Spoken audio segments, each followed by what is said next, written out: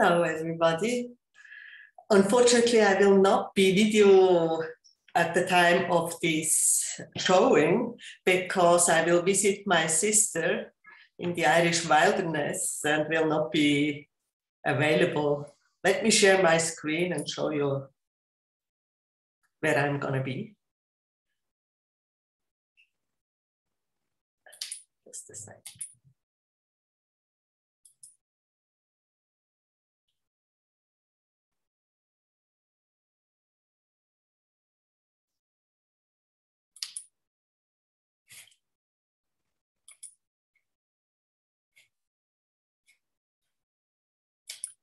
This is the house of my sister. So you see, it's not surprising that we will have kind of unstable internet connection. I will, however, try to join you guys in the afternoon for the discussion session with my unfortunately somewhat unstable internet connection. But now let's come to the talk.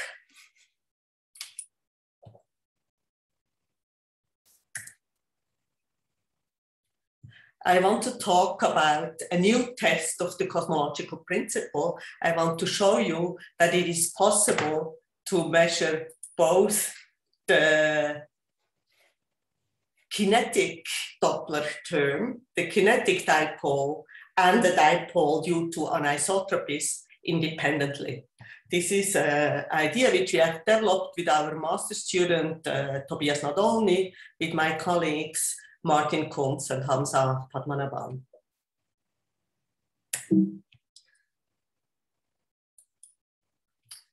After a brief introduction, I will talk about the weighted number counts, which are the idea how one could measure both independently, the kinematic and the intrinsic dipole.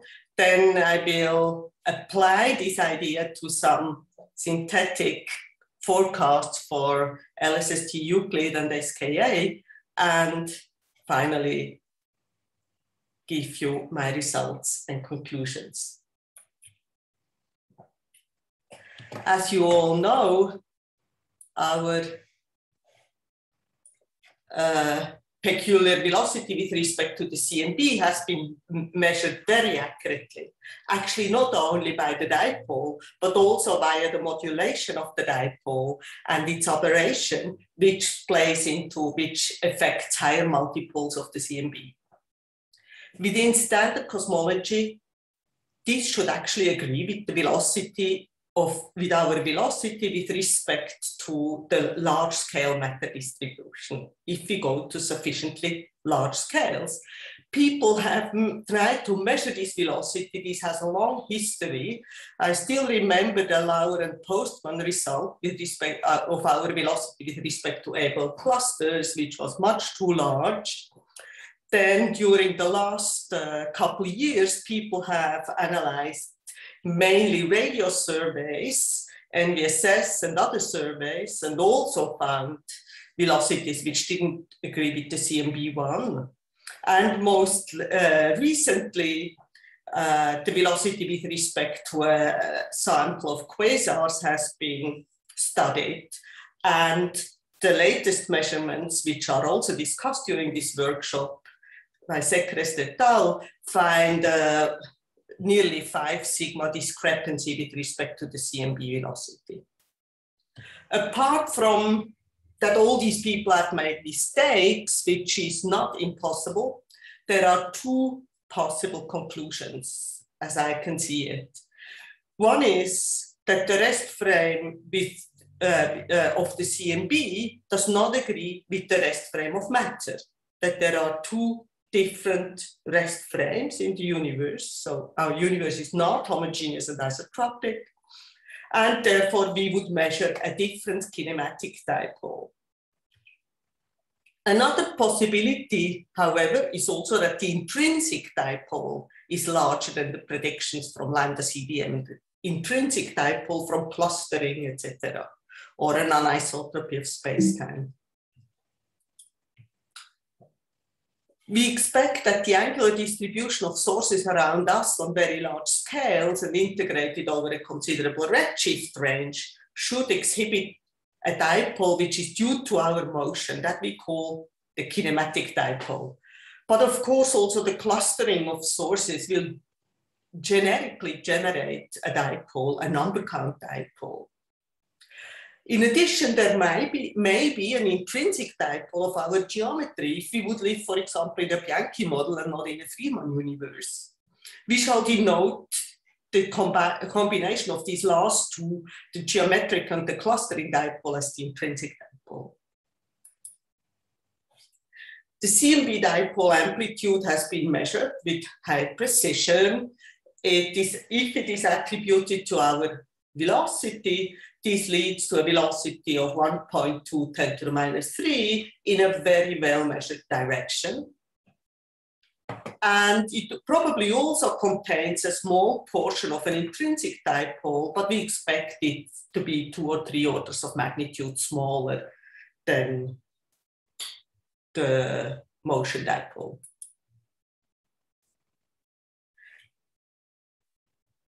Let us now study the kinematic dipole from number counts. If we count sources, they are affected by our dipole, by our motion with respect to their mean velocity on a background universe. On the one hand, the observed solid angle is modified simply by the Doppler effect, by a boost in some, if we look in some direction n, so the boost is in direction beta, and we look in direction n, then we see this kind of solid angle.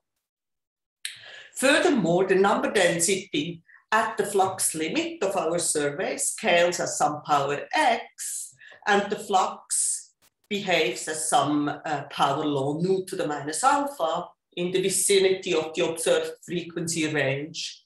If we consider that the frequency shift, we find, in addition to the solid angle dipole, which gives this factor 2, a factor x times 1 plus alpha from the change of the flux. For typical radio galaxies, we have x of order unity and alpha roughly 0.75. So this gives a kinematic dipole if we assume that beta is the motion of, of us with respect to the CMB. We get a kinematic dipole of 4.6 times 10 to the minus 3. This is a number to keep roughly in mind. So it's a few 10 to the minus 3, what we expect. Let us also calculate the intrinsic dipole from clustering using perturbation theory, which should be fine on very large scales, so should be fine for the dipole if we have a minimal redshift of, let's say, 0.1 or so. Linear perturbation theory should be really fine. The intrinsic dipole from clustering in lambda CDM is actually quite large. This was, I must say, a surprise to me.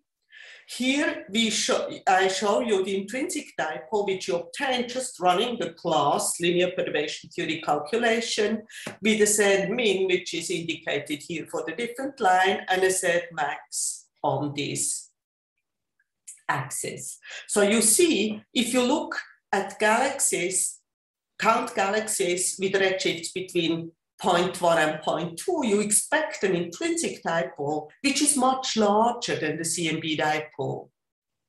And this was calculated with a bias factor of 1.5. So if you would take Abel clusters, they have a much higher bias than 1.5. This would get even larger. Here, we also show the effect of redshift space distortions. Without redshift space distortion, you get the dashed line, and with redshift space distortion, the solid line. So in this case, with a bias of 1.5, just assumed as an example, redshift space distortions cannot be neglected. They make about a quarter or so of the final result. Yeah, no, yeah, a third even. If you, however, would start use catalog at very high redshifts and go to very high redshifts, then you get a dipole of order 10 to the minus 3, which is a bit smaller than the kinematical dipole. Nevertheless, as we know, at these high redshifts, usually the bias is not 1.5, but higher. So this is one of the things which I really want to stress here.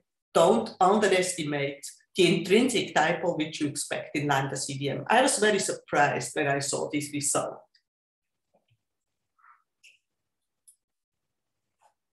Now, what we also have, of course, is shot noise, right?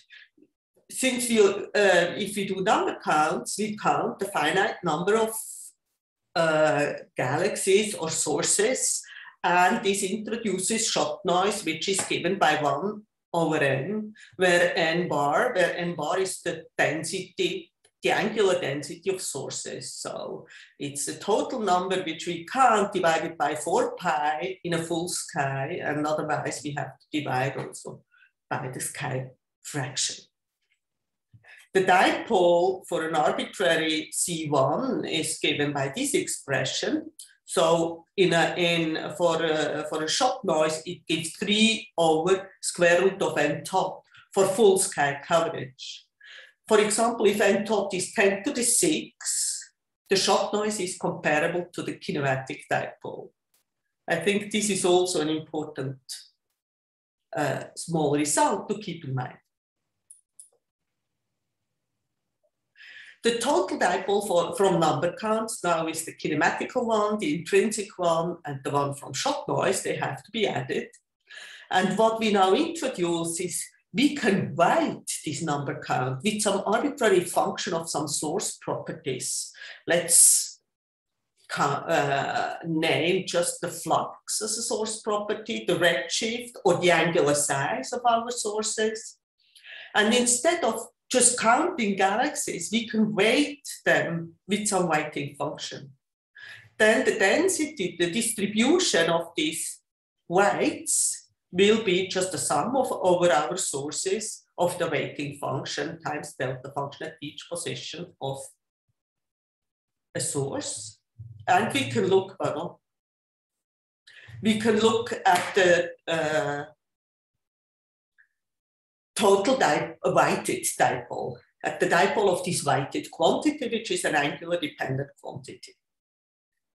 The kinematical dipole of this quantity will be some weight, which depends on what we look at, because we know how, for example, redshift or angular size or flux change with a boost. This will give us a weight, BW, with which the kinematic dipole scales. The Bn of the number count we have already investigated. It was 2 plus x times 1 plus alpha. So nearly 4. For another weight, it might be something different. However, the intrinsic dipole of the number counts is what it is. We assume it to be independent of these intrinsic properties, which is to some extent assumption. The shot noise, however, we will see will be also different for the weighted dipole. So now if you have measured dw tot and dn tot, you can just take this difference and divide it by the difference of the weight, and that should give you the estimate of beta.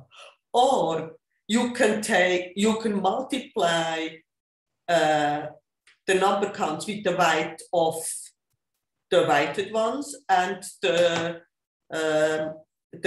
estimate the weighted dipole with the weight of the number counts, and in this way isolate the intrinsic dipole. Of course, they all are always still plagued by shot noise, so you need sufficiently many sources that shot noise is not limiting you too much. Let me now give you 2 examples. First, LSST and Euclid. We consider the photometric surveys and choose as our weight the magnitude of the object to some power, which we will determine to optimize the result, and the redshift to some other power. While for SKA, we shall consider the flux to some power times the angular size to some other power. Here is shown the distribution for LSST, in this case, of redshifts and magnitudes for the red and the blue galaxy sample in LSST, just as an example. And correspondingly for SKA, we show the distribution of AGNs and star-forming galaxies as a function of their angular size and their flux as they are expected.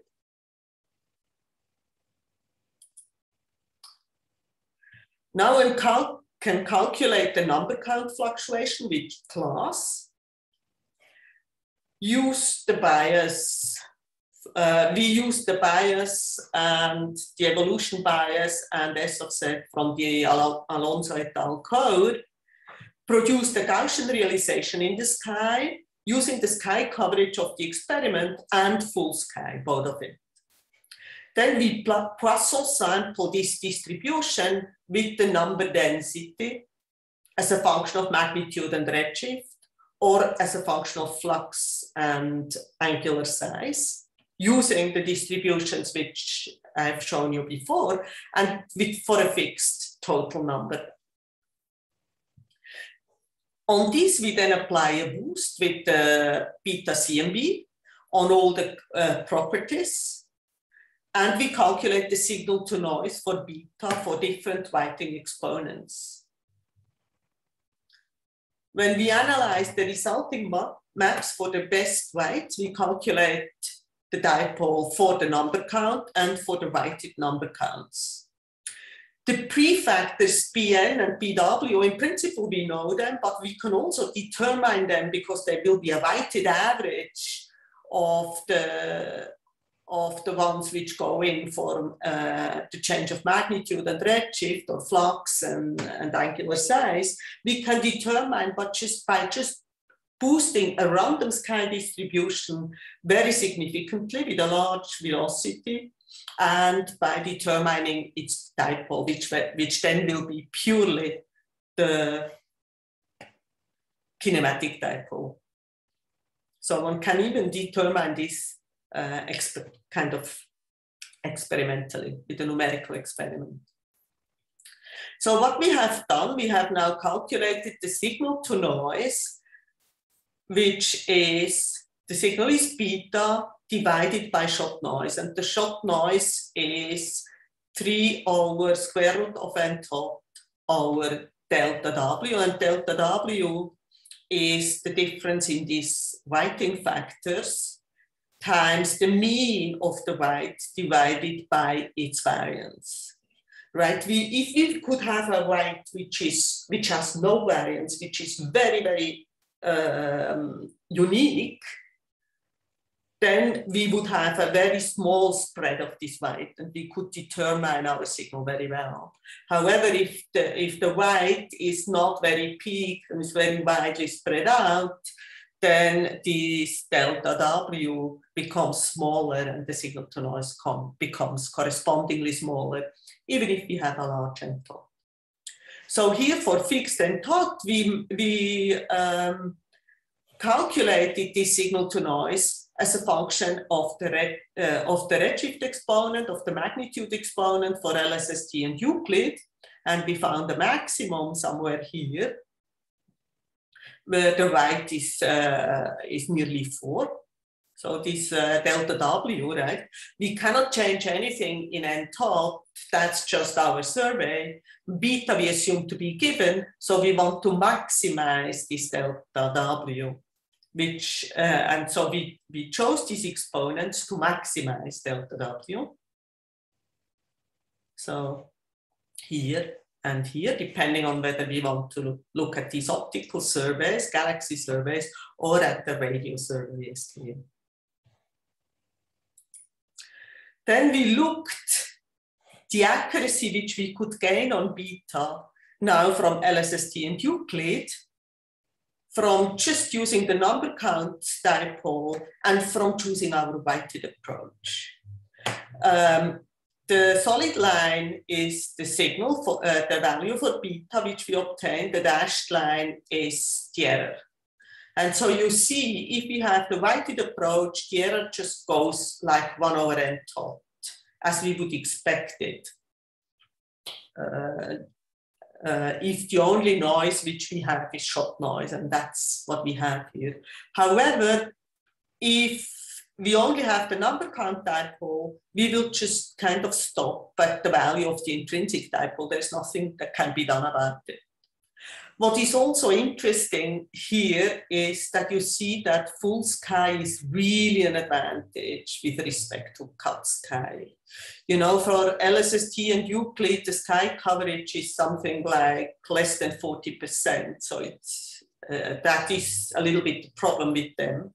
This also hinders a lot a precise detection of the direction. If we would have full sky, we could determine the direction much better. But you see also that the weighted approach is really much, much more favorable from the number count. But this actually only pays off if we have at least a total number of sources of 10 to the 7. If we have less than 10 to the 7 sources, it doesn't really matter because the shot noise is just too large. And so we can just stick with the number counts. Here you see the same for SKA. The difference between SKA and the full sky is less prominent because SKA has larger sky coverage. And also the angular determination is better. But the important point is again that the error just goes down and down in the weighted approach, whereas if we just use the number count dipole, we are limited by the value of the intrinsic dipole. We can also, in principle, measure the intrinsic dipole via the second weighting scheme, which I showed you. Here, the dashed line, black, is always full sky. And in the dotted lines in color, we show not only the intrinsic dipole, but also the leakage which one has if one has incomplete sky coverage from higher multipoles. These can in principle be subtracted because the map is known, but here we don't subtract it. And here you see also the intrinsic dipole for LSST Euclid photometric survey is about 1 times 10 to the minus 3, sorry. Yes, while for SKA it is smaller because you are at higher redshifts. It is somewhat smaller. And the leakage for LSST and Euclid is of course more substantial than for SKA, which also hinders precise determination of the direction.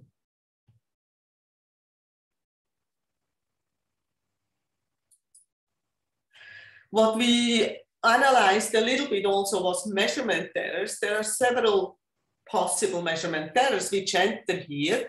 For example, if we assume a measurement error sigma z in the redshift for LSST or Euclid, we find that this translates into an error in beta, and actually it can give systematic change in beta if the measurement error is too large. If it is 10 to the minus 1, you see we get a systematic change. But the moment it becomes of order 10 to the minus 2 or smaller, we get the same result as if we have no error.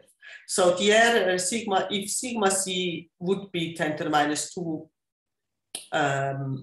or smaller, the error would be negligible. However, we know for the Euclid photometric survey, the error is more like 5 times 10 to the minus 3. So this will give a systematic error of about 10% in the result. Similarly, we looked, what if we have an error in the measurement of the size of radio galaxies with SKA? And this error between 1 and 0.1 arc second, we see if it is less than a few 0.3 or 0.4 arc seconds, we do not get a shift. However, if it is like 1 arc second, we get a systematic shift in beta of again about 10%. But the error bars are, of course, considerably large as well. The final result, with 10 to the 9 sources, which we get, for LSST and Euclid, and with sigma z and sigma of 5%, so 0.05, which I think is realistic. We start at z min of 0.2 and have a sky coverage of about 40%. We can measure beta with an error of 1.4%, the direction to about 1 degree, and the intrinsic dipole to about 4 or 5%, and its direction to about 3 degrees. For SKA, we will not have 10 to the 9 sources, but maybe 10 to the 8. And if we assume an error of 0.1 arc second and a minimum size of 0.3 arc second and 61% sky coverage, these are the error bars which we will get in a realistic SKA survey. The error bars are larger than for Euclid and SKA, mainly because we have less sources. You can see here a factor of 10 less sources gives a factor of nearly 3 in the error. That's just the way it goes. The intrinsic dipole error is very large, and the intrinsic dipole therefore probably cannot be measured because it is small in the SKA. So this is not, of course, cannot be just a factor of 3, because here we have a larger intrinsic dipole which we can measure. So whereas here it is smaller.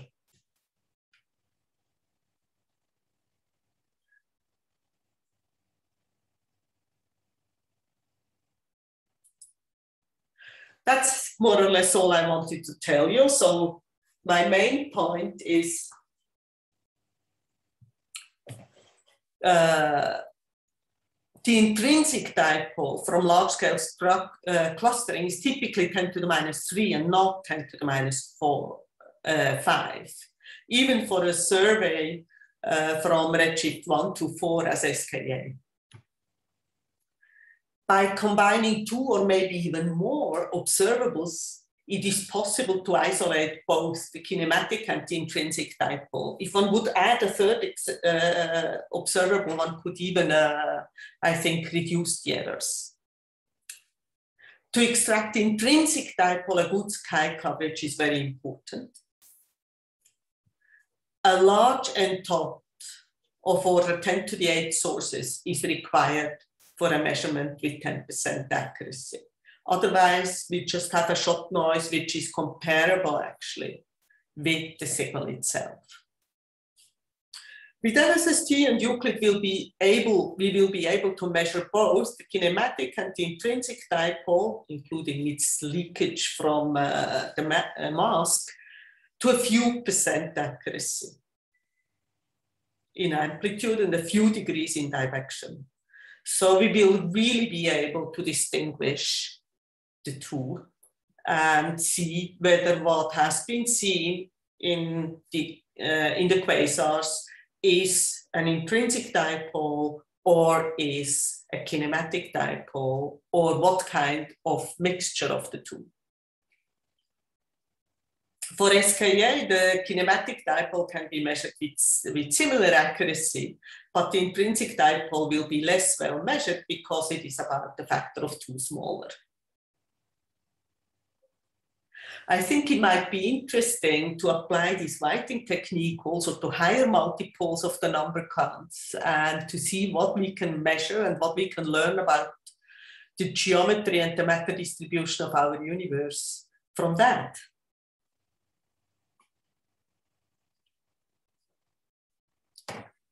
This is all I wanted to tell you, so I'm open for questions, and I hope I will see you during the discussion time and you have questions for me. Looking forward to meet you all. I can tell you that during next week, I will not be really present, but I will look your talks and hopefully come up with some questions and be there for some of the discussion sessions. See you later. Bye.